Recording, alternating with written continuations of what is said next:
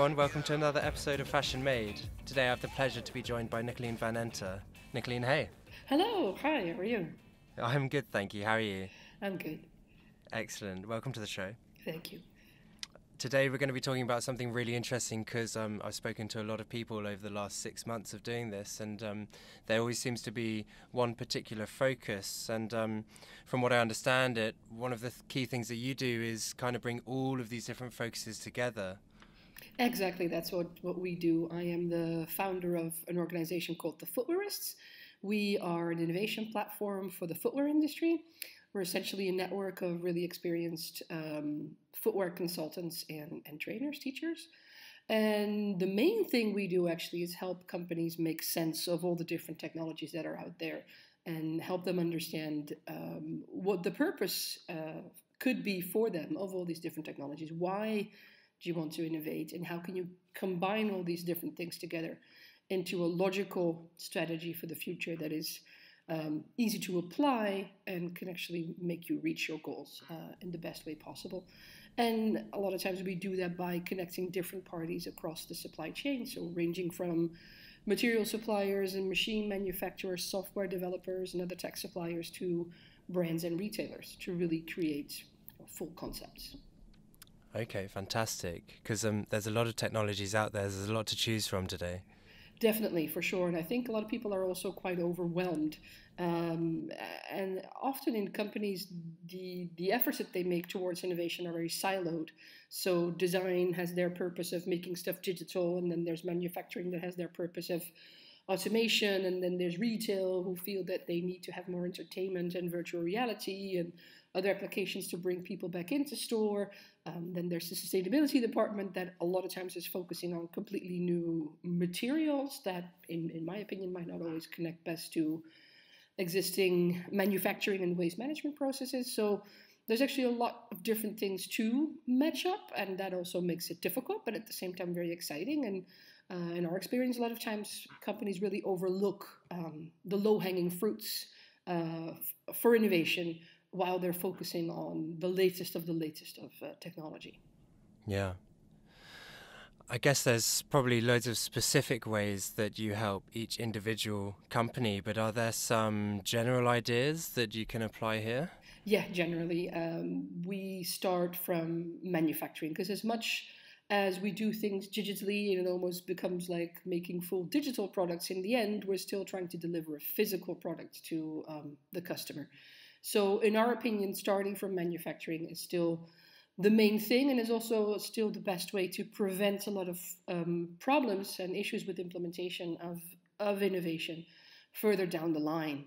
So, for instance, if you look at manufacturing now, the main focus is on speeding things up. How can we do things in an automated way that make production even quicker? And first of all, it seems that a lot of people are not even really aware of what that means. I remember a few weeks ago, I was giving a lecture at a retail technology seminar, and I was about to show a video of a smart manufacturing facility from China, one of the companies that we work with. And they have a smart factory, fully automated, that they are potentially now putting in stores to do production in stores. So I was asking the audience, well, so if you have all the different parts of a shoe, how long do you think it will take that factory to assemble the shoe?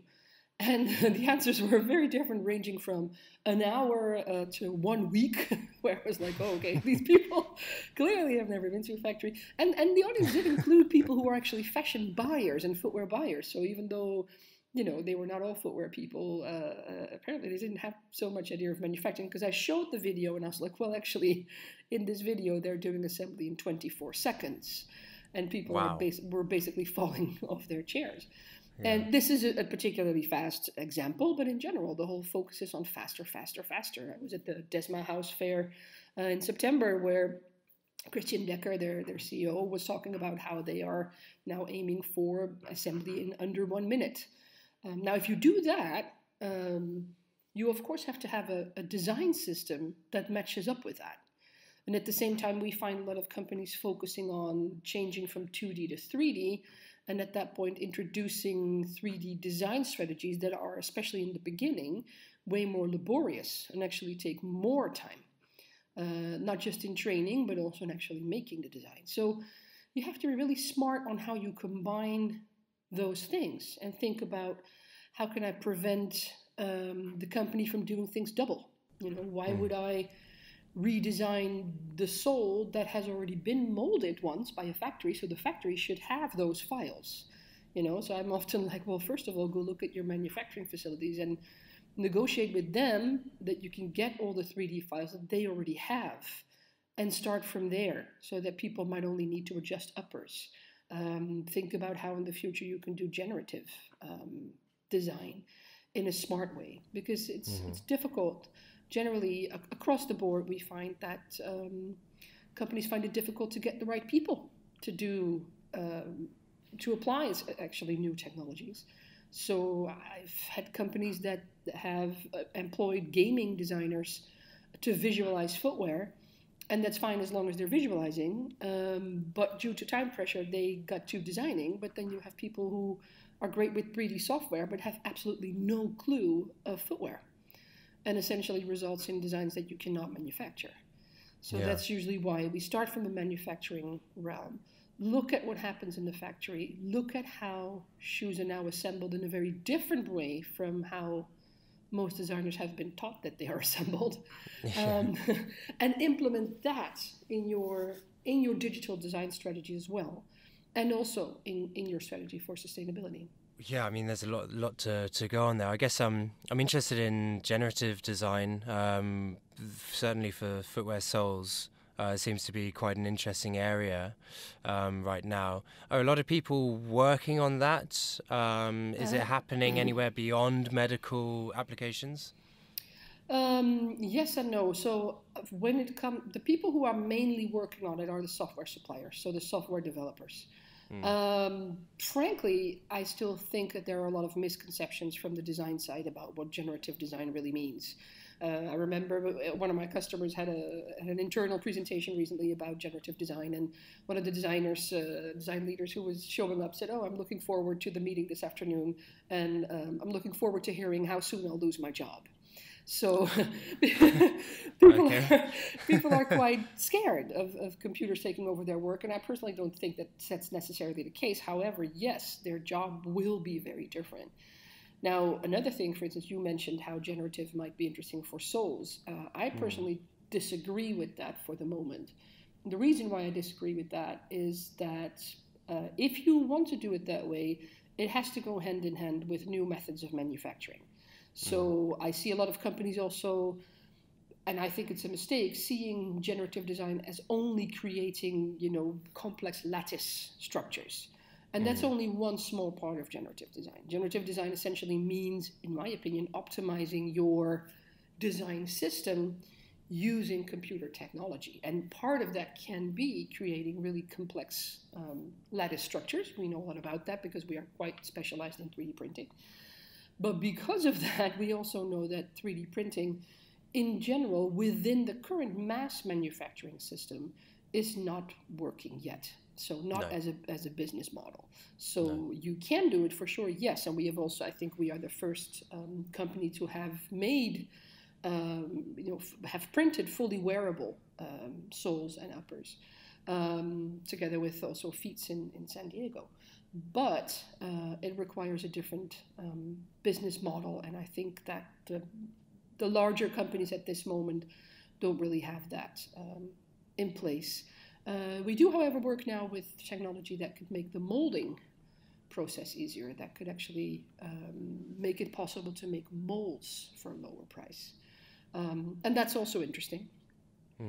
But then again, in our opinion, more, faster, and newer is not always the best solution for everybody, and especially when it comes to sustainability side. So one of the things that I'm hoping, especially from the generative side, what it can do is to help designers solve sustainability issues. That's where I think we have a much larger opportunity when it comes to generative design. So say that I'm designing a shoe, I would like my system to predict with every decision that I take what the sustainability consequences of that would be. So oftentimes, since manufacturing is so far removed from where design happens, designers are not always aware that literally every line they put on, whether it's paper or in the computer, every line that they put there has consequences for manufacturing. There's a whole apparatus of machinery and materials and raw resources that is set in motion with every decision that you take. And that's one of the other reasons why we like starting from manufacturing, because one of the things that I think is overlooked a lot of times is what companies already have. When I look at the focus for sustainability, a lot of times I find companies focusing on creating new types of materials that, for instance, are not petroleum-based, with algae-based, sugarcane. As such, those initiatives are interesting. They're good. However, it overlooks the fact that the most basic principle when it comes to determining life cycle is what you already have, the products that you already have, those are the ones that have the smallest footprint. Now, when a company works with a factory to do a production run, after the shoes have been produced, generally they don't require the factory to tell them, and they don't administer that, how much material is still left.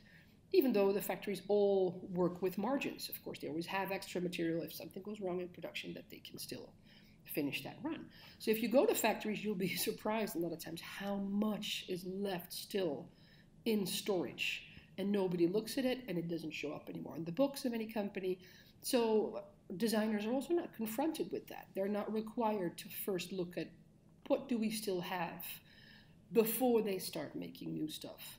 And especially if you go for, limited edition collaborations, this is really an opportunity that I think is overlooked. So what if my system, would suggest to me, hey, this is a shoe you want to make, but you still have these materials left in stock. This is the quantity. This is how much you could make with that.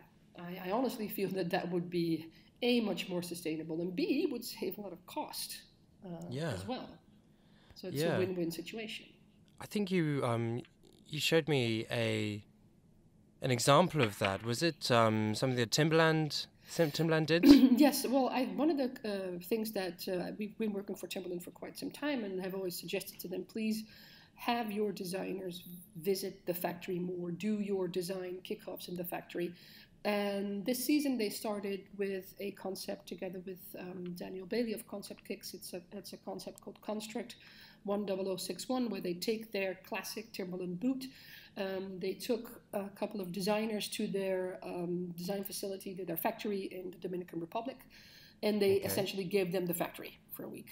And they were like, please redesign the boots with what you have. And as a result, what you see are really the most interesting takes on how to manufacture the boots with the current facilities in the factory whilst using their own waste material, also including cutting waste.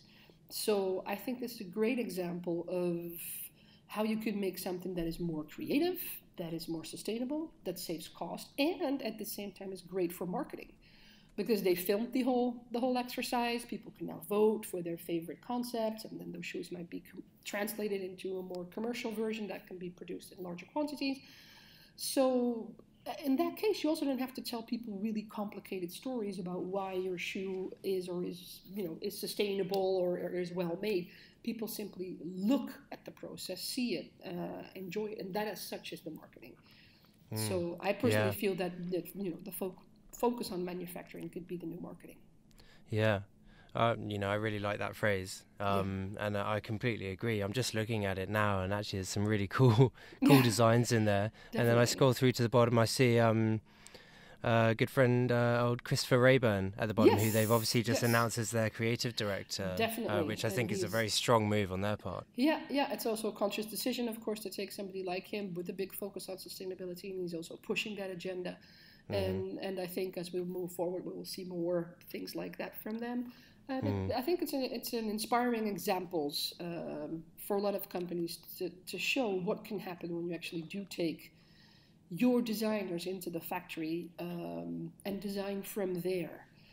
We give a course that is called Design for Manufacturing, which we do in China at factories, and it's amazing, the creative results you get from it that are also really very much producible.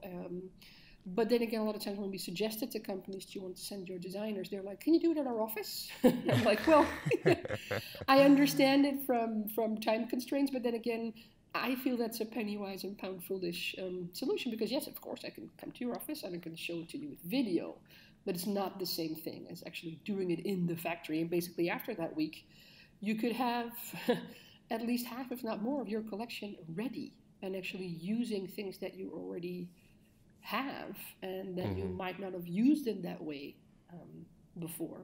So I still really think that that's the best way to do it. I've led design retreats for companies for a long time, and I was always surprised at how they always wanted to go to some chic resort in a hip big city rather than saying, hey, let's go into the factory and see if we can play around with what's here and with the way the machines work.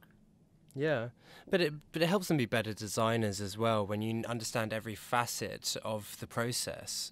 When you see it with your own eyes, it helps inform your design, and better informed design is better design. Absolutely. And also what it helps designers with is to realize that the biggest amount of waste and pollution takes place within the industry. So a lot of times when we talk about initiatives for sustainability, it's about post-consumer waste. Not so much about industrial waste, even though if you would go to factories, you would be shocked at how much waste there is in the process. And they can design shoes in a much better way to work around that, or even help with creating better processes as such that prevent the waste in the first place. So I have always had very good results with that. Yeah, it's another thing, because obviously the shoes themselves, I mean, obviously the industry has to take a responsibility for waste as a whole. When you look at the consumer side of it and look at footwear specifically, it's not that easy to recycle a shoe. No, it certainly isn't. So I think one of the biggest basically misconceptions that we have at the moment is how shoes are treated in the waste stream.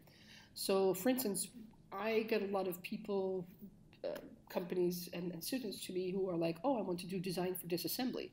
That's all really nice, but your shoes are not being disassembled at all in the current waste system. So if you want to do that, it's no use unless you develop your own system for disassembly.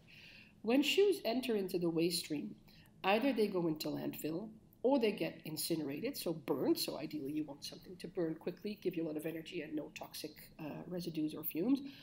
Or if they're recycled, they're ground up into a granulate or a powder. And then the material is separated like in a big centrifuge based on density. So that process is really the type of disassembly that is happening. So when you look at it that way, I would much rather see more initiatives in the realm of how can we make monomaterial shoes. So for instance, we now see a lot of shoes with knitted uppers, a lot of them polyester-based yarns. Why can we not say, okay, we take one type of chemical compound that can be turned into a yarn and can also be a sole compound, and with that we make a shoe that doesn't look like it's one material, but chemically is basically one material and is much easier to recycle.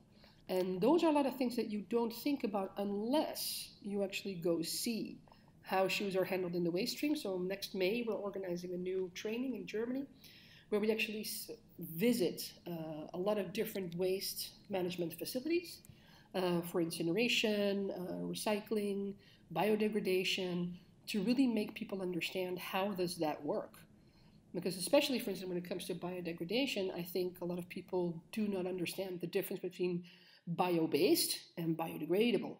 So if we look at all the new EVA materials that have sugarcane or algae in them, those are great in terms of, omitting petroleum, but it doesn't mean that they are actually biodegradable.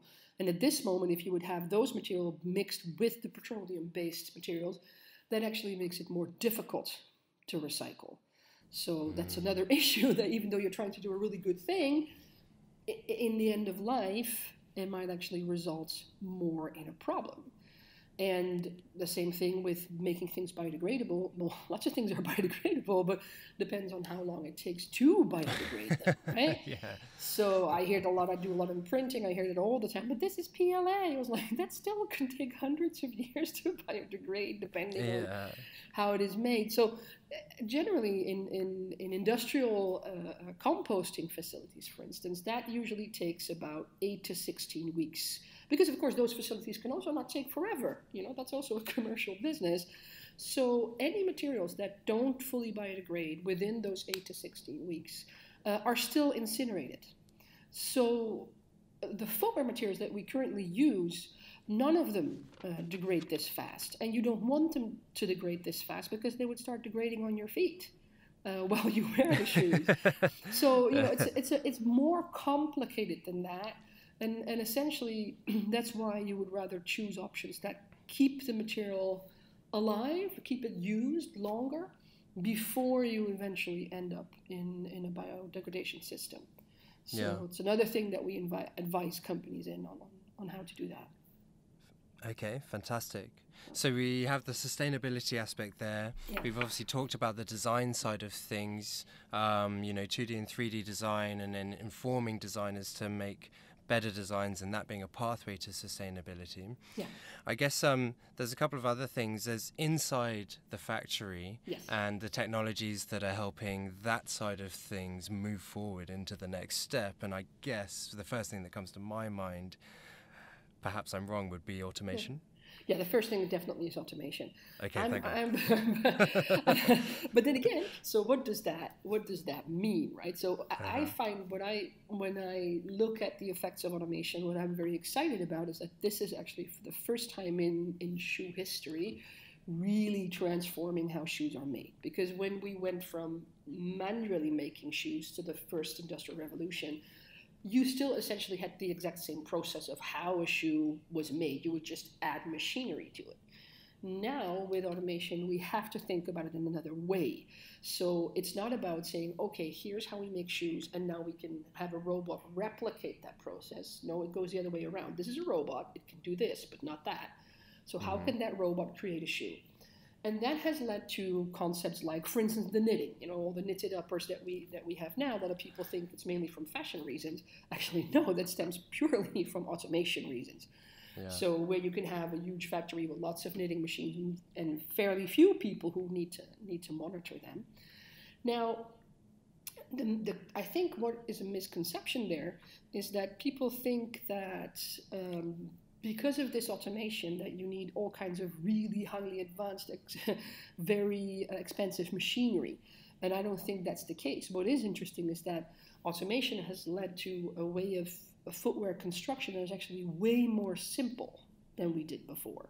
That you could also actually replicate with much more simple machines. So even for smaller brands and smaller designers, it becomes doable, especially when it comes to sneakers, to make sneakers the way you would see them in store, but potentially do that in a much smaller setting. But again, since most people don't see how shoe manufacturing is done, they don't realize that. I'm now working with a podiatrist who is adjusting sneakers for top athletes. And I took her to China to show her how those sneakers are made so that she could actually basically buy the parts and in a very simple assembly system still add different, not just orthotics, but different parts inside the soles that will create different densities in different places. She, as just a one-person company, now has the opportunity to adjust industrially made sneakers for the athletes that she works with. And she's not the only one. So that's what I find very, very exciting. Yes, it works for mass manufacturing, for sure. But if you look through all the different robots, and especially the pick-and-place robots that are used, I mean, some of these things you can simply do by hand. And then, okay, it won't take you 1 minute. It will take you 5 minutes. Okay, great. That's still really fast. So, yeah, still pretty good. Yeah, still pretty good. So that's also what I like to make people understand. Look at how those shoes are assembled now. And then another thing which I would like to address there, which is when we talk about retail in this perspective, we see that a lot of the machine manufacturers eventually have the purpose of producing stuff in store. the Chinese customer I mentioned earlier, who does the 24-second assembly system. Yes. They are actually already starting in stores in China. Now, I think the misconception there is that manufacturers always think that faster is better. But I think, what if you come into that store and you see those shoes indeed in 24 seconds, boom, boom, being made, how much are you willing to spend on them? Or is that the fast food of footwear, basically? So another thing that we're working on more on the retail technology side is, okay, fantastic, let's make stuff in store. It will bring entertainment back. You can do stuff custom made, whether it's to, aesthetically or to size or both. But how can we make that entertaining? And definitely, in my opinion, that will require more than simply showing the process. I think actually eventually it might be that we would rather not show the process, because I doubt whether all the different people, sneaker lovers, when they actually see it, whether they would like that. I had, for instance, that response at the Retail Technology conference when I showed the video of how the shoes are assembled. Then there were some young guys in the audience, sneaker lovers, who were like, but that's junk. And I was like, but that's how your sneakers are assembled as well, that you're wearing. So they were very disillusioned. So it's going to be interesting. It's great that we can do it this fast. Is it going to make people really want the stuff? Is it going to make people see the shoes as high value? Not sure. That's another thing that we're working on. Yeah, does it have that effect of, if you went to a really nice restaurant and you ordered, a $30, €30, £30 steak, and they brought it out a minute later, what would you think? Yeah, exactly. It's almost like hearing this ding from the microwave, That generally doesn't mean that it's good quality. So exactly. So that is the thing. But it's the concept that people have now is that no, but you need to deliver it right now, and people want to wait for it. And I'm like, I doubt it. I mean, if you ask somebody, would you like to wait for it and present it as a technical possibility? Of course, they'll say yes. Yeah. But you could also ask, if it's a fantastic shoe and it's made to your liking and your size and whatever, how long would you be willing to wait? I think that could be a very different answer. Of course. Look at all the examples of the Hermes bag. That they could make more of them, but they intentionally kept the waiting list to give people a sense of exclusivity when they bought something. So well, this interestingly, I guess, ties into the final piece of the puzzle, which is really the marketing side of things. The stories that are being told, and how you balance between what's true and what's a good story, and also what works best as well. Because as we've explored, what is true, and that it's both true and a good story, but it might not actually create the best message if you're selling the same pair of trainers for the same price, but you're just making them in 24 seconds. So, how does that come together? Well, I think I've given several presentations about this. One of my favorite subjects, because that's again, for instance, looking back at the generative design that we talked about before. Not many people know, for instance, that if you do generative design, a lot of the software that is being used is software from the entertainment industry, for movie making, animation, for instance. So you can actually, if you think about that on a more strategic level and very creatively, you start seeing opportunities on how to combine entertainment with design.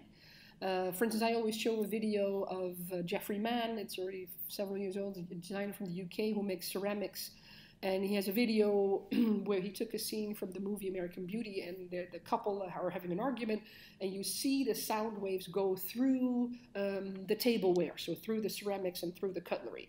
And it's like rippling through. And he can stop that animation at any point, and he actually then produced the tableware with the sound waves in it. And the products as such look beautiful. If you don't know how that was made, you still think it's really interesting aesthetically, like, oh wow, that looks different. But then if you see that little video, you're like, oh wow, that's so cool. So, and there's many different ways that we can start thinking about combining different technologies for different industries to do design in a very, very different way. And I think that's one of the most, underestimated opportunities at this moment, because now, instead of just having your innovation siloed within footwear, you also, of course, have innovation siloed from industry to industry. And ideally, what we want to do is to combine innovations from different industries into entirely new business concepts. I see that happening a lot more in China, where they have a lot more things going on the tech side, and focus a lot more on entertainment in stores, since they don't really have much entertainment other than the KTV, and now they're building new entertainment systems into retail. And really what you want to do is to make the creation process of the shoes the story. So, and that is one of the most interesting opportunities. We did a workshop at the Adidas Maker Lab with a class of students that we were teaching. And for instance, they looked at the different shoes that Adidas had, and they were like, oh, why don't we take little pieces, like little fastening pieces for the laces, those you can print quite quickly. You go to a concert and you can basically, turn the sound waves of a song into that fastening. And at the end of the concert, people could really buy shoes that were basically designed by the concert, by the music. And you could have an app on your phone and you could play that music back, taking a picture of the shoe or something like that. There's a lot more crossover happening in that sense. And it also gives you way more opportunities for interesting types of customizations that are, I think, more interesting, that add more emotional value than simply the way we do it now, where you present somebody with a design drawing and say, what color could this be and what color could that be? So I think there's much more we can do there. But it makes so much sense, if you tie all of these things in together, you can tell that story, and then you get more customer engagement, and then those customers tell you what they like, and you feed that data back into the design, and the whole thing is this massive, increasing spiral. Whereas right now, it's kind of four waves just kind of hitting each other randomly. And, we want to create that kind of whirlpool effect where everything ties in really nicely and creates this massive energy. Yeah, definitely. And that's definitely what we're doing. And I think, one of the things that we're aiming to do for this coming year is to really also start some training for companies, to train people to be able to do that. Because I think that's one of the biggest hurdles when it comes to implementing stuff like this, that you're essentially requiring completely different ways of thinking and also different skills of your design team, not just design, basically any team. So how does that work? How can we make sure that people have those skills, and how can we start training people so that when the technology is there, they understand how to implement it? Because I do think that that's still the biggest hurdle. You'd be surprised to know how far a lot of the software already is. I just had this morning a great conversation with a company that is really advanced in basically recognizing any shoe from a picture and translating that into a generative design. But how will a company work with that? Because currently designers are not equipped to understand how to build a generative framework to create a collection in a generative way. That's a very new way of thinking for them, and you have to overcome a lot of fear of what that might mean, and you might need completely different people, because this is not about drawing shoes. This is about really creating a process of how a shoe is designed, instead of a designer individually drawing product by product. It's a very different way of working. Do you pull lessons from that from other industries?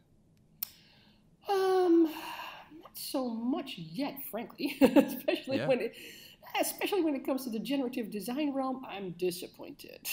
I went to the Formnext show in Frankfurt 2 weeks ago, which is like the big 3D printing show in Europe. And the whole story about generative was just about creating lattices. I understand it from a 3D printing perspective, because that is what you can do with a printer that you could not do with other methods of manufacturing. But it's a highly limited view of what generative is, and also it creates a specific aesthetic that people might get bored with very soon. So if you are limiting this thing to a certain aesthetic, I don't think this will work. But indeed, we are really, really in need of people to understand that. So that same thing is happening in other industries as well. So I cannot say that it's bettering cars or bettering clothing. This is essentially new to everybody. Yeah, yeah. And so, well, I guess your courses are going to help people understand it a little better. Hopefully. So we have, it's at least we're aimed. That's our main aim. We're working on a new course program at this moment that will aim specifically towards that. And in February, upcoming Linea Pelle and CMAC show. We'll have you guys are there, aren't you? Yeah, we are there. We have a conference there called Footwearism. It's on February 21. And there we are actually going to show literally how to connect different innovations from different sectors together into real meaningful innovation concept for footwear. So we're connecting machine manufacturers to material suppliers, to software suppliers, to brands in different scenarios. So we'll have a scenario about how to create better circular footwear, one that's focused very much on sustainability. We have a concept that is very much about how to do manufacturing either locally or in store and offering a lot of smart customization options. So essentially we wanted to do a conference a bit different than others. Instead of presenting technologies individually, we're connecting them already in actual scenarios to explain to people how to connect them together. Fantastic. Yeah. So that's in Milan, February 21st. It's going to be in Milan, February 21st, yeah. Great. And I'll be speaking in Hong Kong at your the next PI Innovation Conference as well. Yes, absolutely. Yeah. So we're going to be in LA in February and then Hong Kong in April. So looking forward to having you speak for us again there. Yeah. Nicoline, thank you so much. We've managed to squeeze in the solution to the whole industry in 36 minutes. So I hope you're so. welcome. Everybody get up.